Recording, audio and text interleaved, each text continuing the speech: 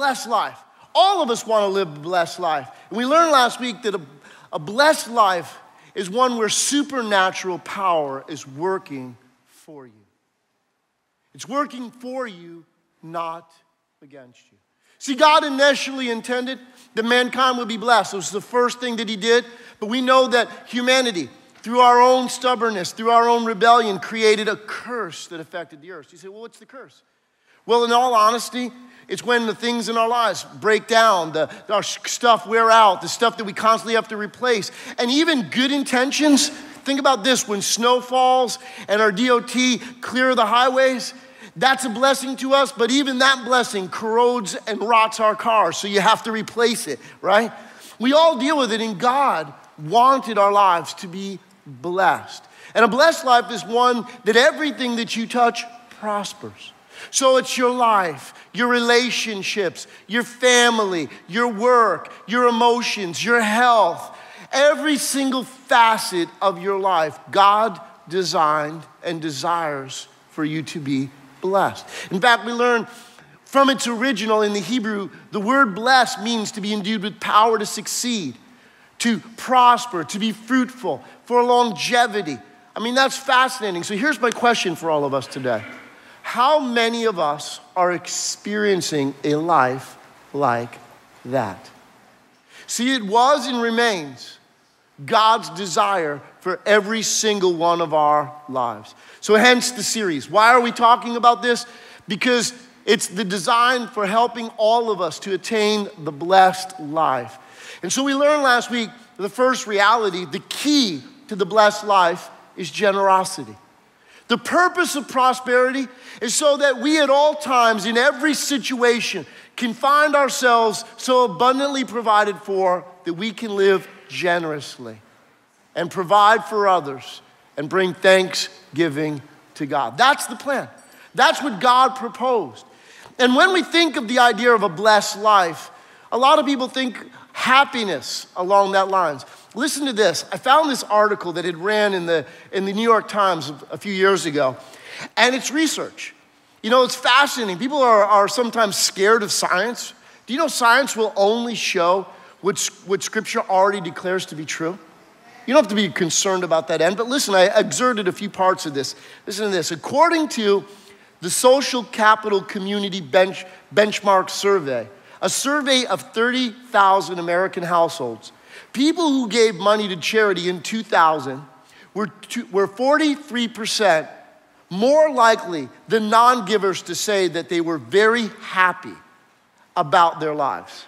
Similarly, volunteers were 42% more likely to be very happy than non-volunteers.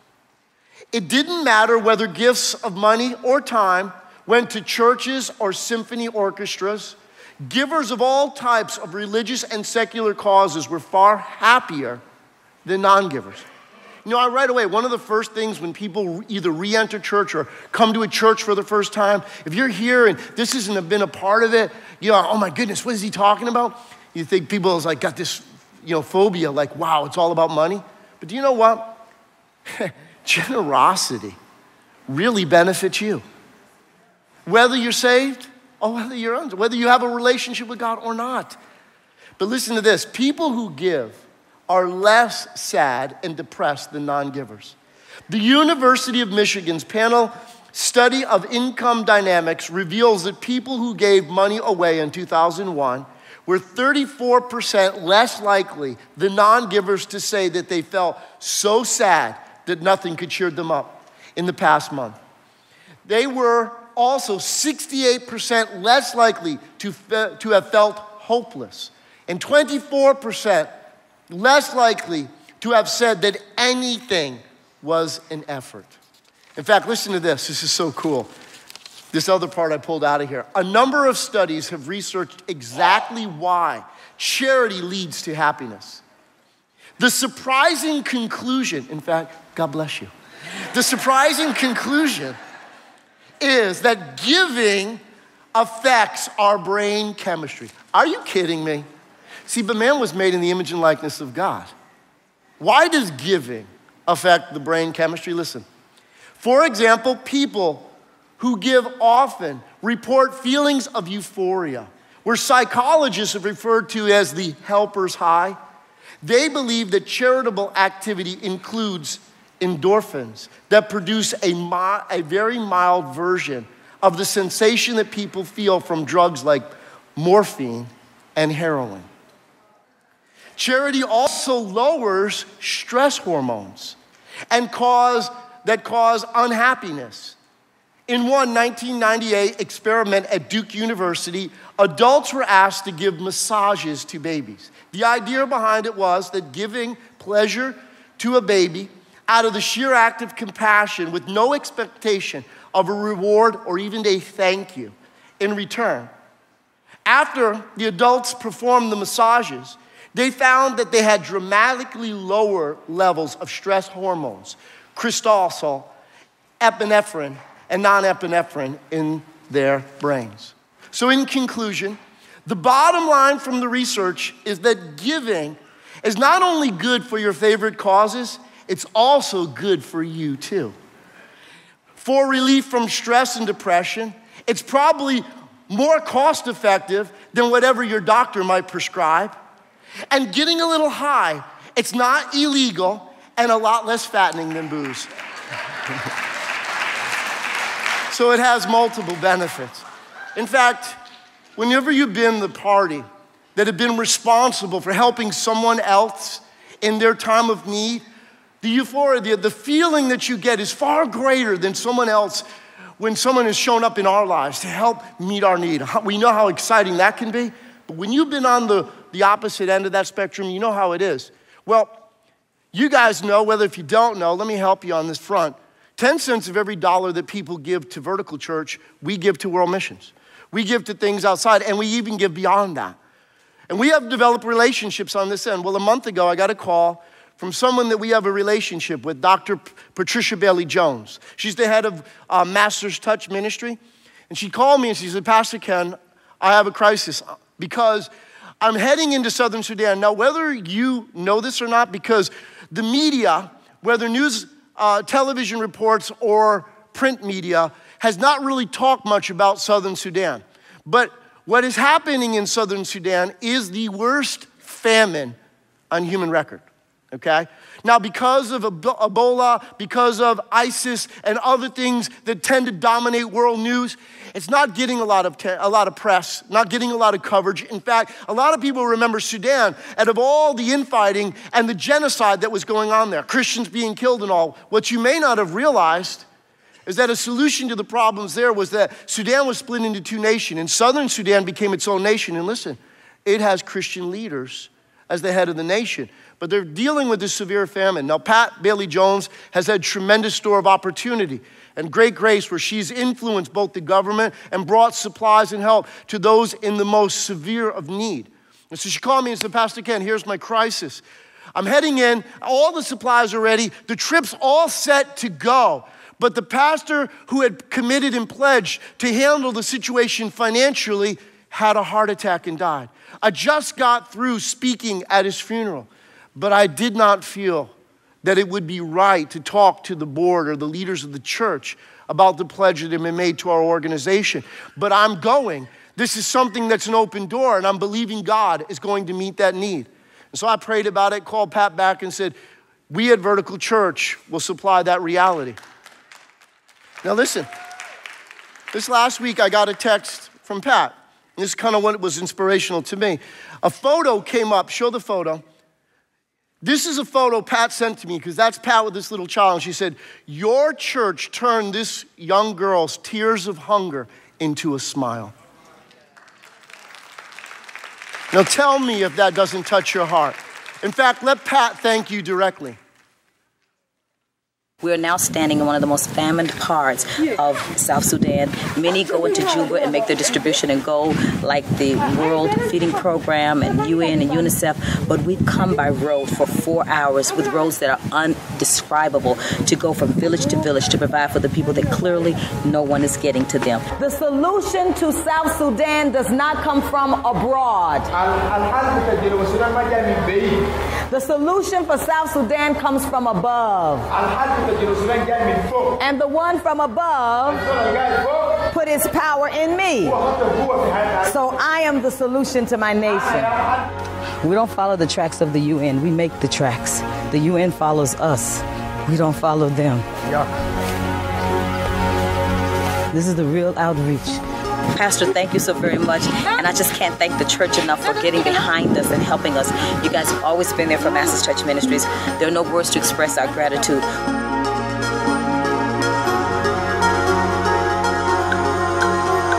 This road is the road which we call the road as a path to famine. About 60 kilometers from here is where you see all the pictures of the starving babies, those that died en route to help. On this side of the river now, those that living in the interior parts try to make it to the river, but they can't because of the distance and the lack of food and water. But because of you, we've been able to sustain those who clearly would not have lived.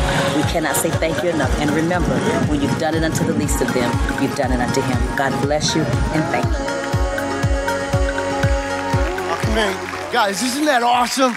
Give yourselves a hand because you at Vertical Church are what made that happen. I'm so proud of our church and its generosity in those fronts. But if your heart's desire is to live a generous life, and if that's your intent, to really live out what I call the blessed life, Jesus said it is more blessed to give than to receive. And so if it is, remember last week I let you in on a secret?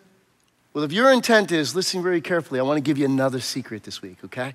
Y'all got your attention? You lean in? If you're taking notes, listen to me. Our outlook, okay, affects our outcome. Do you hear me? Our outlook affects our outcome.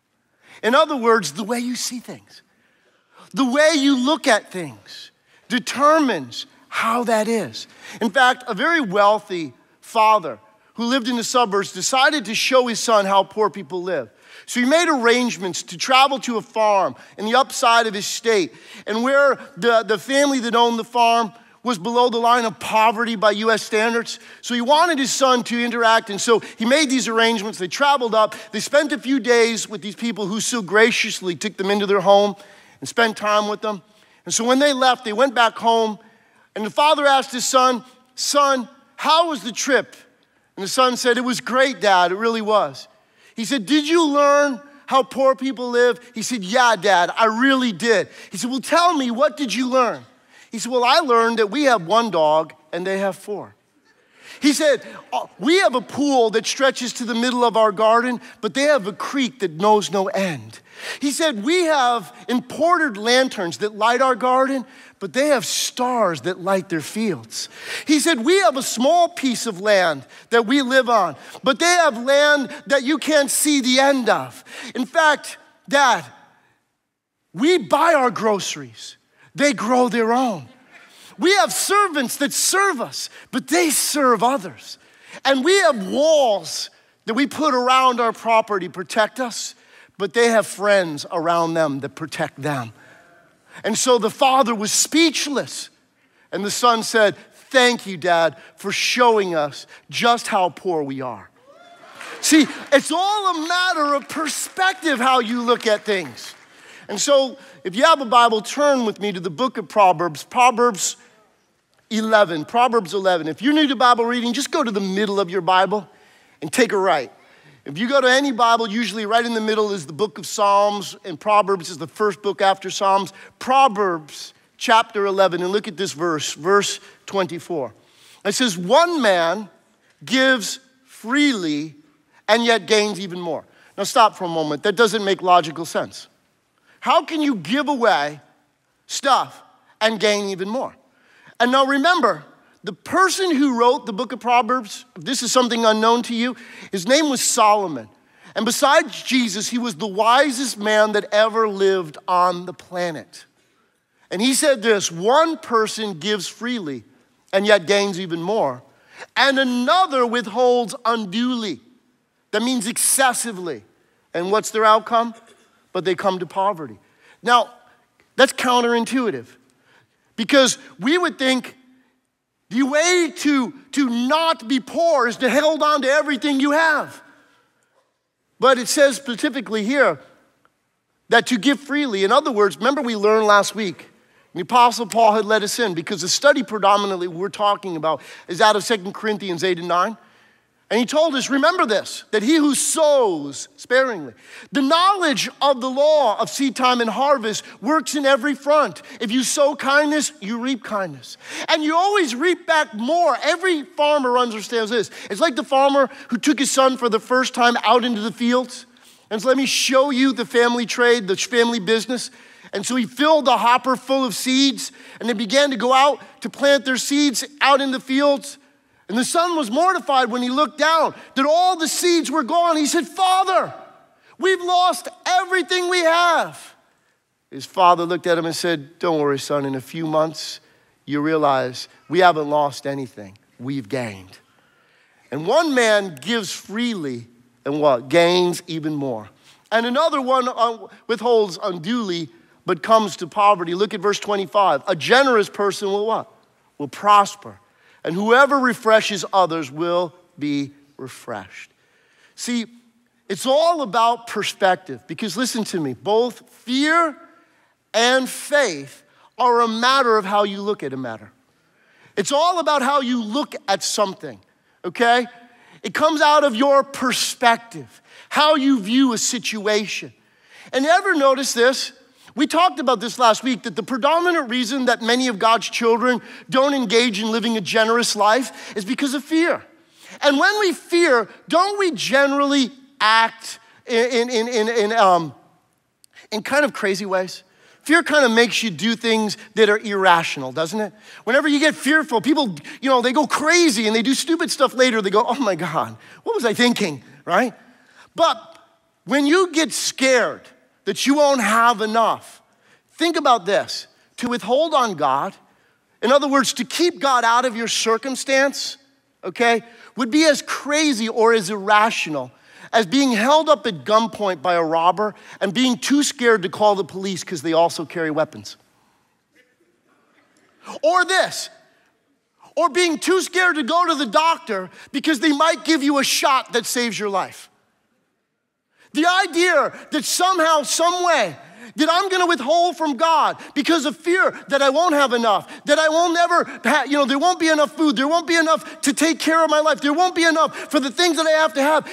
To hold out on the one person that is absolutely guaranteed can change your circumstance is absolutely irrational. It doesn't make any sense. But God is for us. The question that comes up is, do we trust him? Do we trust that God is who he said he is? That he will do what he said he will do? Because how you look at a matter will determine whether you have faith or whether you have fear that dominates you.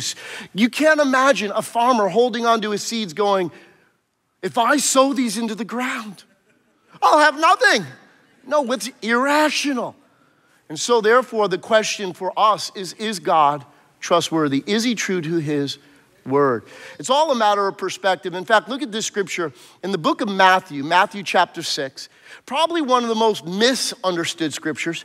In fact, this is one of those scriptures that people read and they go, well, I don't understand. They just keep reading. They kind of ignore it. I don't get it. I mean, look at this. In Matthew 6 and verse 22, it says, the eye is the lamp that provides light for your body. Well, I can get that. And when your eye is good, your whole body is filled with light. Verse 23. But when your eye is bad, your whole body is filled with darkness.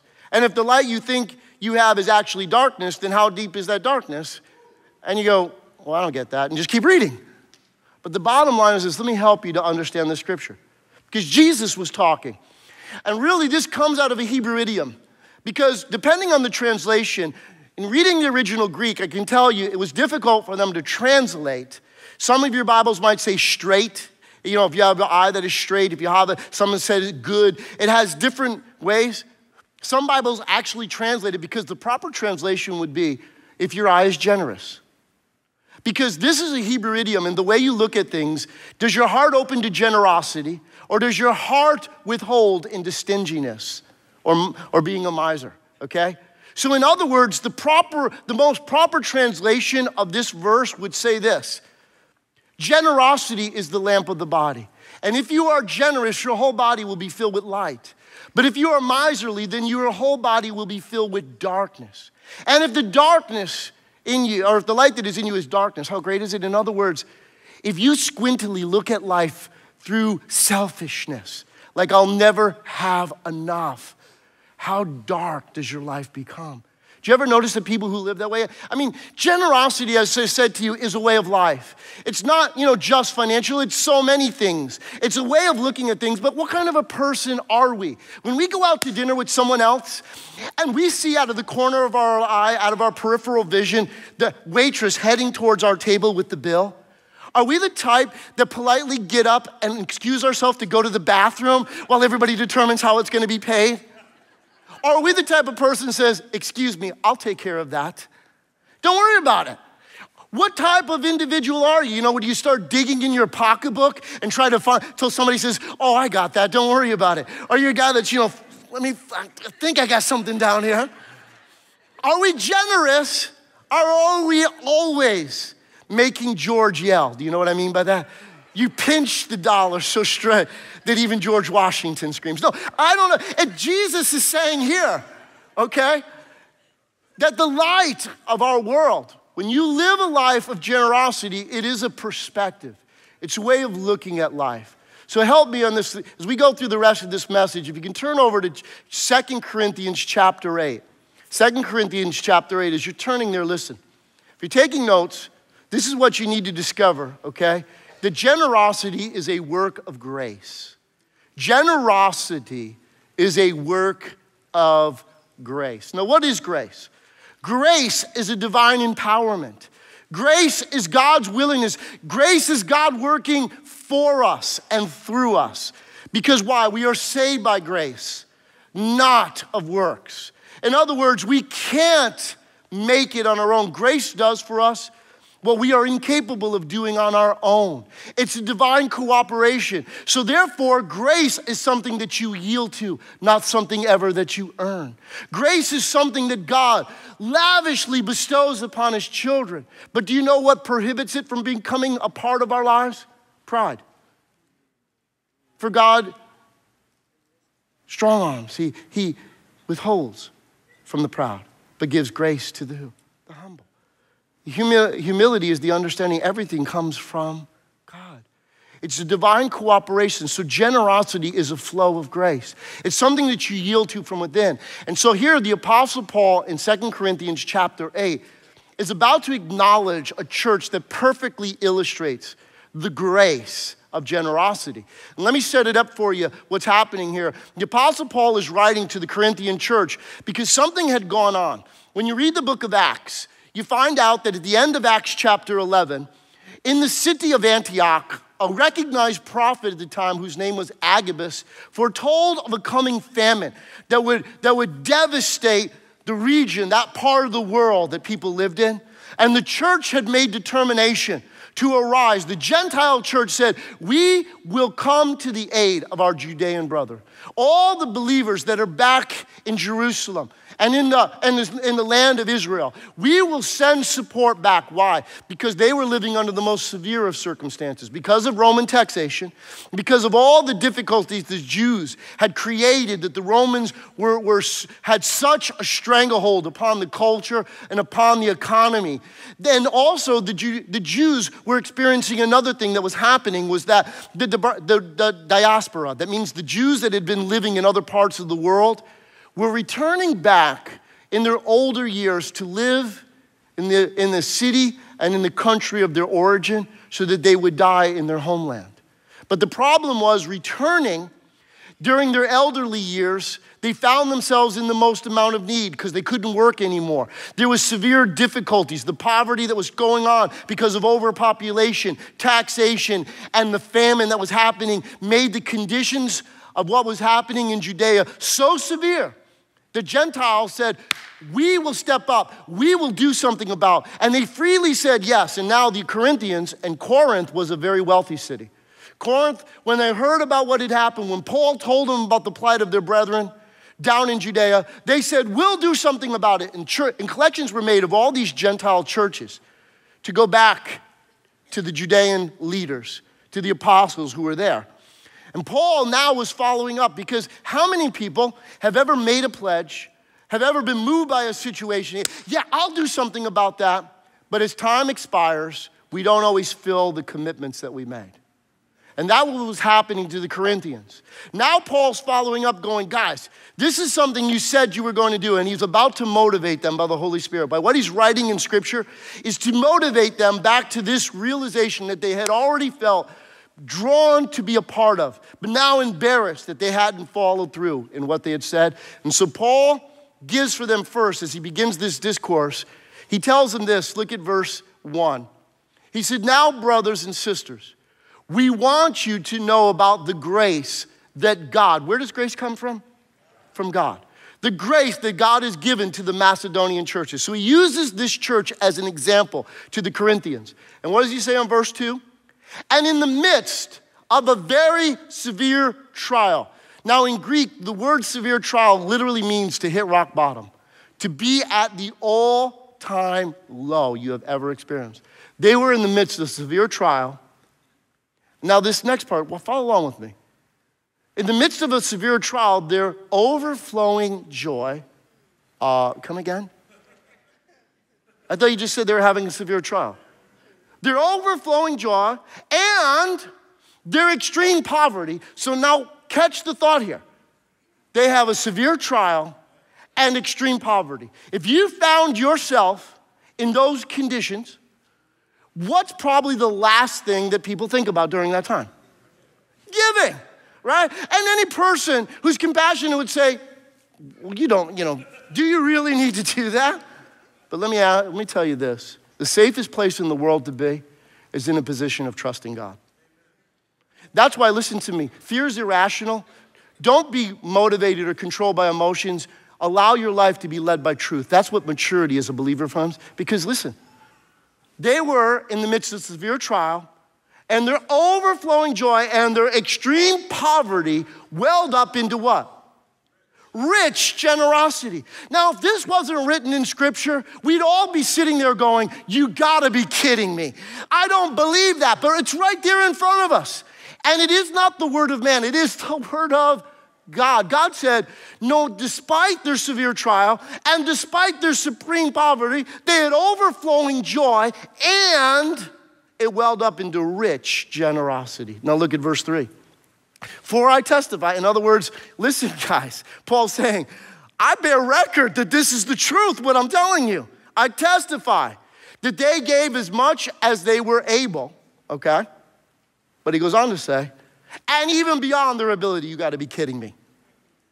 Severe trial, extreme poverty, they gave as much as they were able and beyond their ability, entirely on their own. In other words, nobody shamed them into it.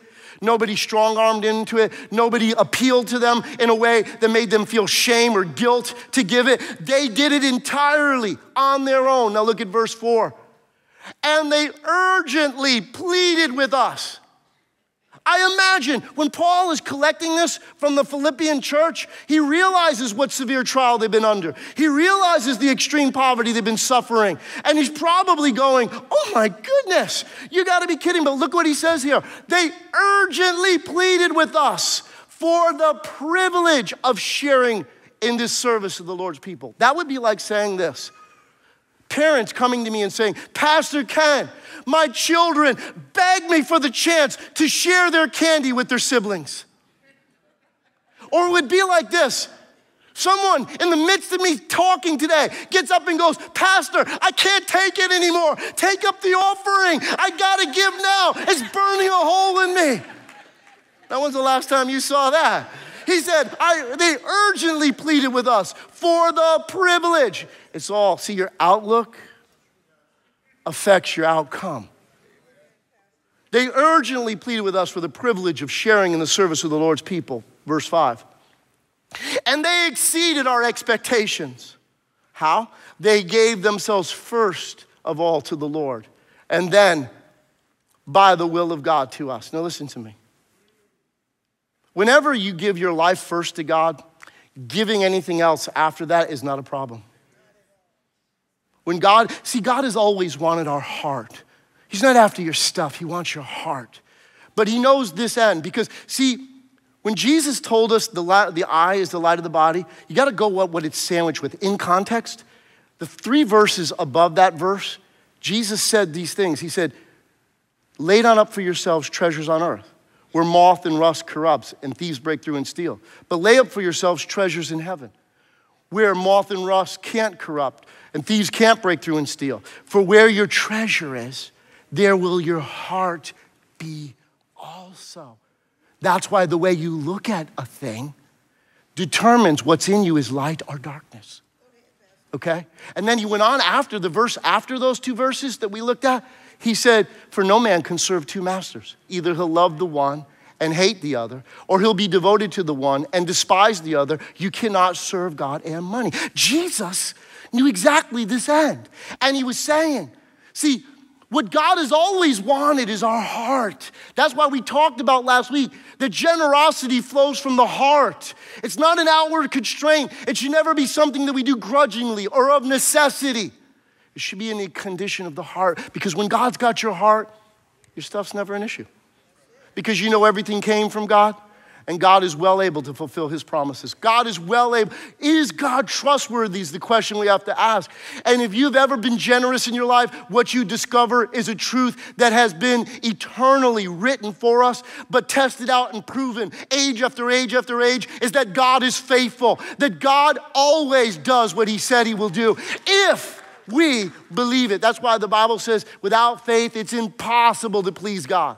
He that comes to God must believe that he is. He's what? He is who he said he is. And that he will do what he said he will do. He's a rewarder of those who diligently seek him. So they gave themselves first to the Lord, and then to us by the will of God. Verse 6. And so we urge Titus, just as he had earlier made a beginning, to bring also to a completion this act of grace on your part. In other words, he's telling those Corinthians, guys, in light of the Macedonian church, you guys have had it good. Okay, I get it. You've been spending it on yourself. I get it that other things have come up, but they've done it. I'm asking Titus to help you to complete what you said you would do. This grace on your part. Look at verse 7. He said, but since you excel in everything, in faith, in speech, in knowledge, in complete earnestness, and in love, and in the love we have kindled in you, see that you also excel in this grace of what? Of giving. He said, listen, you have excelled in love, you've excelled in faith, all that's great, but don't neglect the grace of giving, to excel in this end. So you and I, and here's a fascinating thought to us. He brought up the Philippian church. Do you know, this is just a thought, in studying the Bible, fascinating reality. In the New Testament, the most joyful book ever written, the most joyful letter to a church was written to the Philippian church. And in fact, the most awesome promise in the area of finance that was ever given in the New Testament is found in the Philippians. That my God shall supply all your need according to his riches and glory. What an awesome promise. But people pull that out of context and fail to realize, why did God make that promise to those Philippians? Because of the life that they had been leading. Their life of generosity, Paul gave them the assurance of this: my God shall supply all your need according to his riches and glory. Just fascinating thought. So how do you know, listen to me, how do you know if the grace of God, the grace of generosity, the work of grace and generosity is working in you? Follow along with me as you close. We close this out. Listen to me. If you're taking notes, listen. How do you know that the grace of generosity is working in you? It's when our conditions don't affect our generosity, but we remain motivated by a heart that trusts in God. When our conditions. See, as long as you allow the circumstances of your life to dictate what you believe, then you'll be controlled all day long by your enemy. See, people will turn around and say, we all can agree intellectually that if somebody hurts you, you need to freely and generously forgive them until you've been hurt and offended. And you say, no, you need to release, you need to be generous, you need to forgive, because to forgive means to release a debt. They say, but you don't know what they did to me. You don't know how they hurt me. See, if you're allowed to be controlled by what you do, by the circumstances that you're in, your enemy will control you all day long. Your faith can never be dictated by the circumstances of your life. It must be dictated alone by what God says. And believing God above your circumstances is what faith is all about. That God's trustworthy, that God is not subjected to the conditions that you are under, that God is bigger than those. God is able to meet the need of his people. God is able to prosper his people no matter what the setting. But you can't allow your conditions to affect your generosity, but to remain motivated by a heart that trusts in God. See those Philippians? They said what? No, despite our circumstances, they pleaded with Paul, no, we're gonna get in on this because the safest place in the world to be is trusting God. Not with our words, but with our lives. And nobody compelled them to do it. Their heart motivated them to do it. Conditions. Look at the scripture with me in the book of Ecclesiastes. Ecclesiastes 11:4 says this, if you wait until the wind and the weather are just right, you will never plant anything and never harvest anything. Conditions. Don't you hear people say, oh, when my ship comes in, then I'll be generous. You know that's a lie. Can I help you with something? If you can't be faithful with a little, then you'll never be ruler over much. But we live under these things going, you know what? I can't do it right now because this is going on and that's going on. And you're allowing conditions. See, it says here, if you wait for the perfect circumstances to plant your seed and to harvest your fields, you'll have nothing. You got to trust. Even because guess what? If you can already predict everything that's gonna happen, if everything is already laid out for you, there's no trust involved in any of that. There has to be a point at which, you ever play that game? Where someone stands behind you and you close your eyes and you fall backwards? Falling back into the arms of God is the safest place that any human being could ever be. But fear irrationally would say to you, God, well, I don't know, God. Am I gonna have enough? I don't know, God. The one who absolutely can guarantee the situations of your life, Jesus told us, don't worry. What you'll eat, what you'll drink, what you'll wear, where you'll live. Everybody in the world is dealing with those anxieties. But seek first the kingdom of God and his righteousness, and know this, all of these things will your Father provide for you. God is a good God and he is trustworthy. But until you don't allow your conditions to dictate it, but you allow your heart to be motivated by simply trusting in God. Secondly, how do you know if this grace is working for you? Listen, when generosity is a thing we get to do and not something we got to do. In other words, these Philippians, they saw this as a privilege giving to the saints, not as a duty, not as a law. People have this debate all the time. Pastor Ken, is tithing under the law? Is tithing a New Testament reality? I'm like, whoa, there's only one law in the New Testament. It's the law of love. And love is the most generous reality on the planet. So therefore, don't be motivated by legalism. Be motivated by love. If God is good, love him with all your heart because he loves us and never has skimped out on us. See, generosity is not something you got to do. It needs to be something you get to do when you look at it that way. I was just recently in a conference that I spoke at up in Boston, and one of the other conference speakers that was there was Matthew Barnett. Matthew Barnett is the pastor and leader of the LA Dream Center in Los Angeles, California.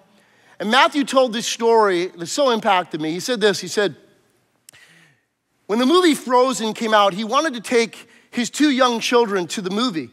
And so he realized because of the popularity of the movie, he decided to go down to the theater early and buy tickets.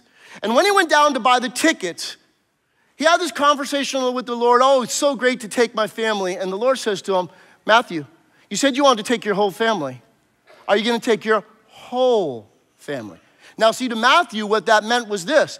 He looked at the people in the Dream Center as his family. In other words, there's a whole floor in the Dream Center that has taken in homeless families. Families with people that found themselves disenfranchised by whatever condition that was. But now they're being cared for at the Dream Center. We had people right here from our church that went out there and saw this. And on this floor, there's a whole host of people who live. And so God was saying to him, Matthew, take your whole family. And Matthew says, Lord, do you know how many people that is? There's 224 people who live at the Dream Center. And finally, Matthew says, okay, God, all right. I'll buy them tickets to take them to the movie Frozen. So he tells the person helping him, and she's like, yeah, he goes, I want to buy tickets for my family, and that'll be 228 tickets. I'm like, okay, so he buys that. So he goes back, tells everybody in the Dream Center, taking you to the movies.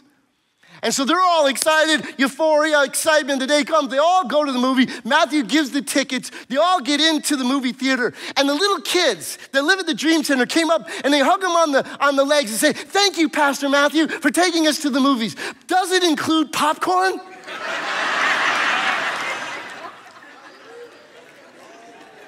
And God says to Matthew, Matthew, when you go to the movies with your family, does it include popcorn?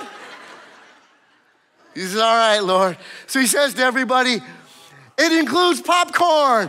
And all the kids are, yeah! And everybody goes, okay, so they get inside the movie theater, and this is the part that touched me. He said, I sit down in my seat.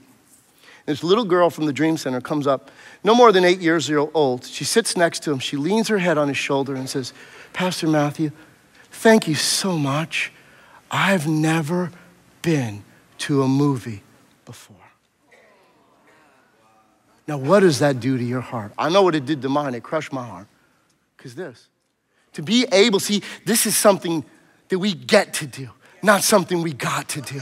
When you've been the one responsible to bless someone else, you know what I'm talking about. The joy inside is absolutely infectious. It's absolutely something. It's like taking drugs, we already found out. It's so cool, and it's not illegal, and it ain't fattening, and you don't have to worry about getting strung out.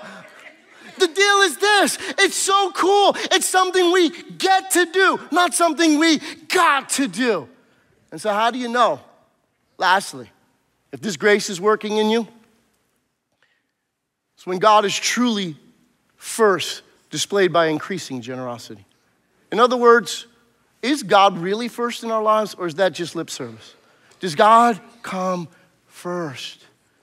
You know, generally when it comes to giving, do we give what's left over after everybody else's obligations are met? Or does God truly come first? Who do we trust in to take care of us? And not just take care of us, do we believe God's big enough to not just meet our needs, but to give us excess so that we can meet the needs of others? That's the blessed life. See, what I said to you last week is this. God invited every one of us into the opportunity to experience life as he lives it.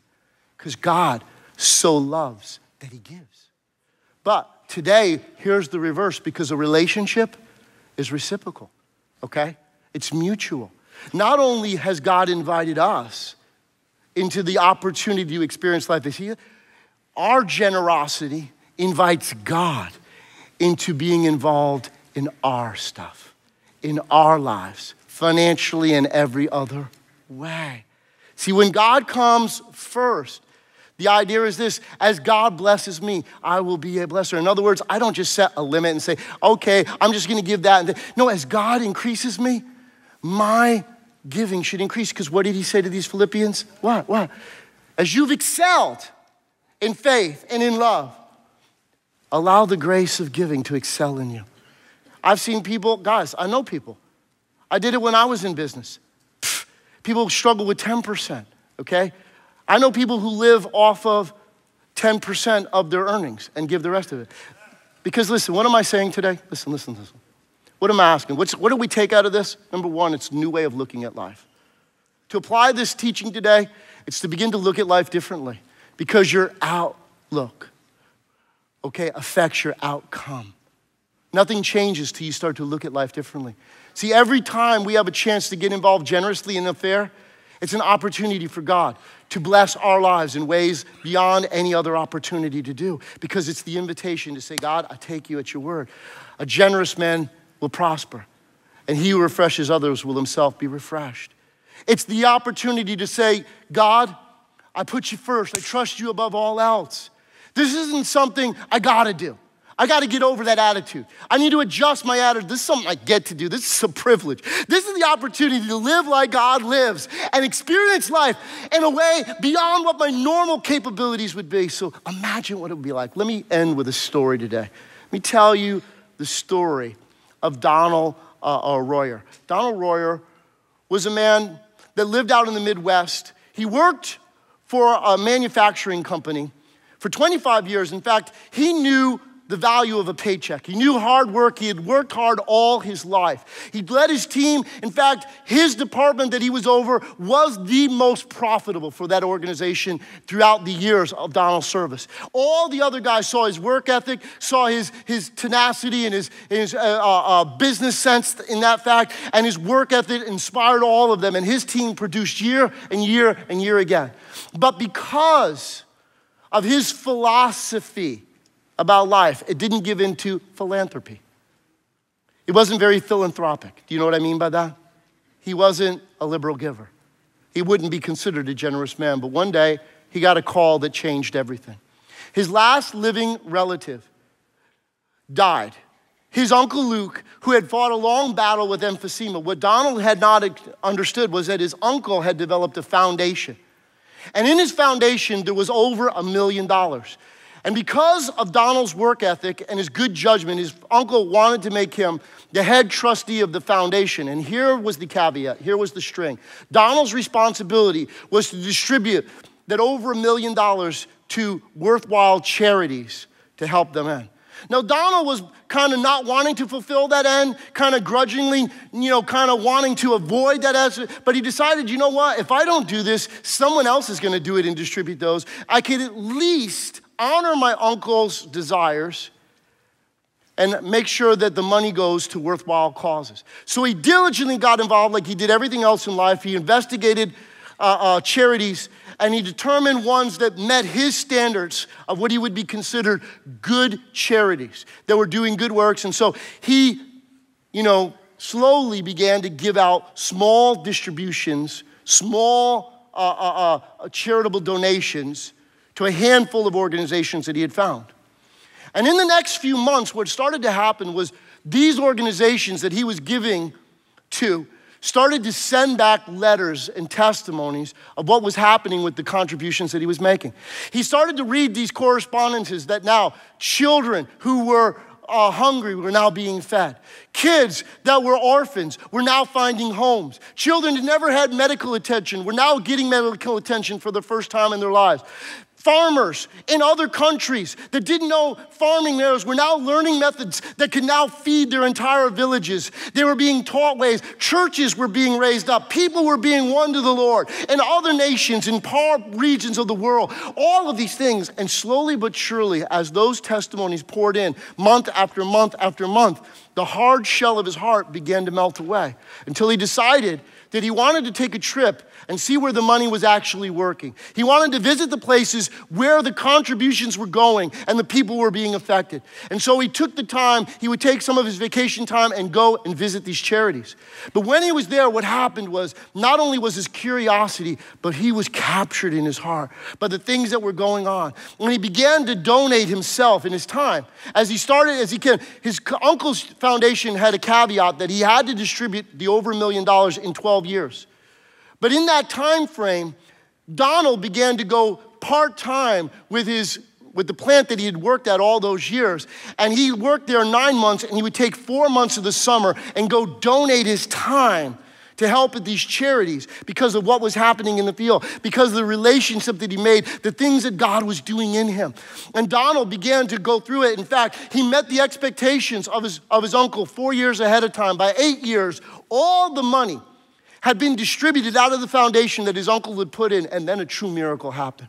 Donald began to invest his own nest egg back into the foundation to supply where the depleted funds were once. And so now he was taking, and he went on a part-time retirement where now he was going half of his time out and helping charities, volunteering his time. He was giving large percentages of both his income and his retirement packages to supporting the foundation and the charities that it was. In fact, Donald retired from his organization at age 71, but he didn't retire from charitable work. The next 15 years of his life, he stayed dedicated full-time to giving himself and large percentages of his estate. In fact, he started a foundation that would automatically, from his estate, replenish the charity throughout the years after he was gone. Now here's the deal. Donald's gifts, far more than the impact that they had on the places they were sent, was the impact that those gifts had on him, because he changed forever. The joy that he experienced, the fulfillment of life that he understood, that he who refreshes others himself will be refreshed. His entire spectrum in the way that he lived his life became entirely changed. He began to live what I've been talking about, the blessed life. It's a life dedicated to saying, God, it's not just what you do for me, it's what you do through me. So when God is able to work to you, God also wants to work through you. And when you begin to experience life in that end, you begin to experience the most blessed life there is. Now, it might have been easy. You say, well, Donald was giving away his uncle's money until it affected his own. But you ever think about this? I'll leave you with this last thought. None of us brought anything into the world, and none of us will take anything out of the world. So what are we actually being generous with? The stuff God has entrusted to us. And if God could give us already what we do have, could he not expand the increase of our capacity to live a blessed life? Is God truly faithful? Is God trustworthy? He's invited us all into this end to watch what only God can do, because the grace of giving is something you yield to, never something you can work up by yourself.